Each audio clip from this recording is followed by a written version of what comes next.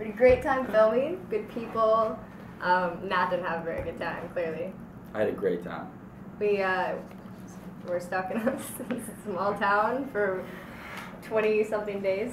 Yeah, I mean, we were talking about the difference between doing a movie where you're in New York or LA is that everybody, at the end of the day in New York or LA, goes home to their families or to their friends, hangs out with other people, whereas when you're in New York, I mean, when you're in North Carolina like this, in the middle of nowhere in Wilmington, and we're all in one hotel, Staybridge, you really bond up because we have nothing else to do, so we all hang out in each other's rooms and watch movies and go out bowling and, you know, that's basically it. But we did that for a month. We went to the beach a couple times.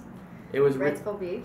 Oh yeah, cool. we did. It was almost like what I imagined when I was really young. What I imagined the dream of making a movie was like my dream of what making a movie was like, as opposed to most movies where it's sometimes can be just more of a professional thing. This was like so fun, and everybody was living in the world. And you want us to keep talking? Should I? Yeah. Extra cite from Shakespeare? Oh, sure.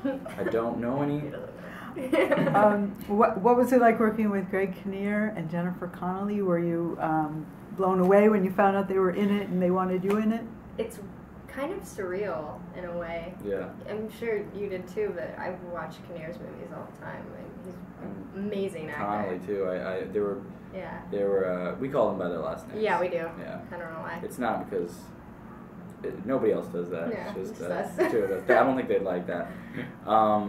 Mr. Greg Kinear and Mrs. Jennifer Connelly were my idols before we did the movie. Honestly, now even more so. I just think they're so. Whenever cool we'd be wonderful. waiting for a take, we'd remember when we played Simon Says with Greg. Kinear. Yeah.